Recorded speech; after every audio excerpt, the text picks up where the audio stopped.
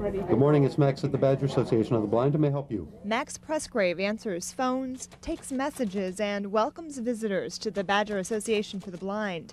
But stationed at the front door, he has the coldest seat in the house. I'm the director of First Impressions here, so I just bundle up within reason, you know, without letting it interfere too much with your appearance. The center's 25-year-old boiler broke down this week. A replacement has to be built, shipped, and then installed. So for the next several weeks, no heat. They are plugging in some space heaters to keep parts of the building warm, but it's a big building with 46 visually impaired people who live here. They have special concerns. There was quite a bit of emotion expressed. Some residents cried. Some residents were not angry, but they were confused. A hotel will house some residents at a discount.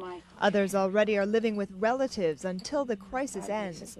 But Merav Mizrahi points out that moving out is tough for someone who can't see. And that can be something as simple as finding out where to get water, finding a bathroom, finding a hallway. You know, these are difficult things, and especially if your orientation skills are not real good. The residents want to stay here, basically. It's their home, so they're bundled up and no one's complaining. Good sports. So while the old boiler sits in disarray, Max will sit at the front desk and try to keep warm. In Milwaukee, Cynthia Vale, today's TMJ4.